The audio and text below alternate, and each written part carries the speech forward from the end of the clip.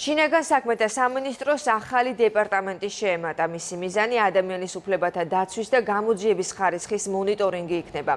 დეპარტამენტის პრეზენტაციას მინისტრი გიორგი გახარია დაესწრო. ანუკი გუმბერიძე გვეტყვის ახლა დეტალებს ახალი სამსახურის შესახებ. ანუკი, გისმენთ. Ტექნოცა ადამიანის უფლებათა დაცვის დეპარტამენტის ფუნქციები და მანდატი ფართოვდება, რაც იმას ნიშნავს, რომ თუ ეს დეპარტამენტი 2018 წლიდან მხოლოდ 5 მიმართულებით გარკვეული დანაშაულის გამოძიების პროცესს აკვირდებოდა და აკონტროლებდა, ეს ჩამონათვალი იზრდება. ეს დეპარტამენტი აქამდე ისეთი დანაშაულების გამოძიების პროცესის მონიტორინგს აწარმოებდა, როგორიც არის ქალთა მიმართ ძალადობა, ოჯახში ძალადობა და ახლა ეს დეპარტამენტი დააკვირდება სიცოცხლისა და ჯანმრთელობის წინააღმდეგ მიმართული დანაშაულის მონიტორინგსაც. სწორედ ამ მონიტორინგის პროცესში გამოვლენილ დარღვევებზე ეს დეპარტამენტი შეიმუშავებს გარკვეულ რეკომენდაციებსაც და ამან შესაძლოა გარკვეულ საკანონმდებლო დონეზეც მოყვეს ამ ყველაფერს ასახვა. როგორც შინაგან საქმეთა სამინისტროში აცხადებენ, გამოძიების ხარისხის გაუმჯობესება უწყების ერთ-ერთ მთავარ პრიორიტეტად რჩება და სწორედ ამას ემსახურება ამ დეპარტამენტის ფუნქციების გაფართოვებაც.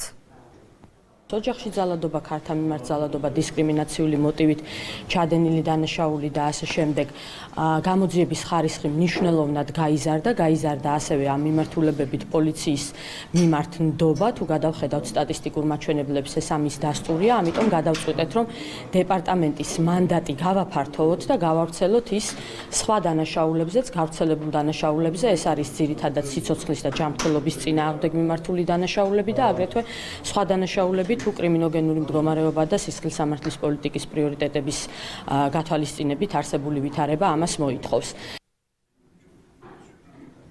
ადამიანის უფლებათა დაცვის დეპარტამენტი, როგორც უკვე გითხარით, 2018 წლიდან აკვირდება გარკვეული დანაშაულის გამოძიების პროცესს. კონკრეტულად რა დამატებით რა ფუნქციები ექნება ამ დეპარტამენტს, ეს ამ კონფერენციის დასრულების შემდეგ გვეცოდინება.